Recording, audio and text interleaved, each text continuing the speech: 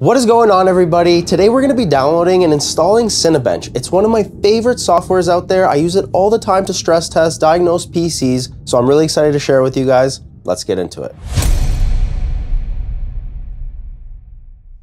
Cinebench is a software that's developed by Maxon and is widely used to assess different hardware components such as your CPU and check its performance, especially in things like rendering and gaming optimizations. In order to download Cinebench, you pretty much have two options. You can either go on Maxon's website and download it directly from there, or you can save yourself the trouble and just go to your Microsoft store and search for Cinebench. You'll see here the first app is the Cinebench one. Go ahead and click Get. And as an added benefit, it's free, so no harm in downloading it. All right, perfect. So Cinebench just finished installing. Go ahead, click open, and let's get started with this. First things first, software license agreement. Go ahead and click accept.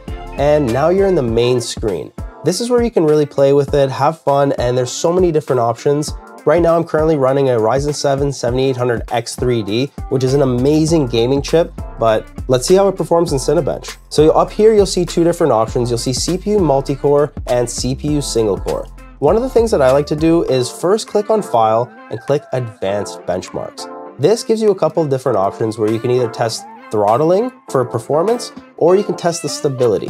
So I like to do a 30-minute stability test, generally speaking, for when I'm testing out computers. If the customer says it could be a CPU problem or I'm thinking it's a CPU problem, if you run a 30-minute stability test, you'll have a good indication whether your CPU is faulty or not. So just for the first thing I want to do is check the CPU single core speed. After you click start, you're going to see the image start rendering itself and you're going to see little squares that start pixelating. While you're running this test, a cool thing that I like to do is pop open an HW Monitor app and just check out the package, the temps. And if you guys want to learn more about this app, please check out some of our other videos where we showcase how to download and install and use this app.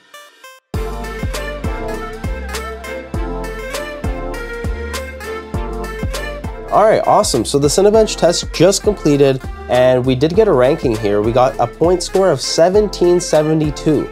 In case you're wondering how that benches up against other processors, just go to this website, Nano Review. They have a great selection of different processors. In the search bar, you can press Control F and search for the CPU. You can see that another person here got 1775, so 3-point difference, not bad. But I was pretty surprised on how poorly the 7800X3D performs in single core speed compared to some of the other processors out there. But nevertheless, I mean, it's still a great processor, still one of the best bang for your buck CPUs for gaming. Next, I want to go ahead and try a CPU multi-core test. This one's going to go a bit faster than the single core one. So just go ahead and click start. And let's see the performance of the multi-core. You could just see it ripping through the image. So much faster than the other one. I believe the other test took about 10 minutes to complete, so this one shouldn't take any more than 20-30 seconds, depending on your CPU. Awesome, so the test just completed, and one of the good things is the temperatures were really great. Under full load, it only hit 82.3 degrees, so that's pretty good. We got a score of 17,466. Let's go ahead and see how that pairs up in the multi-score. So you can see here they range between about 18,000, 17,000.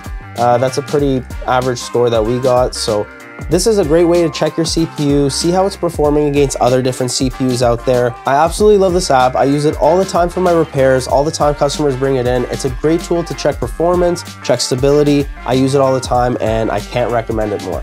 If you guys like this video, please hit that thumbs up, leave us a comment, hit that subscribe button, and until next video, peace.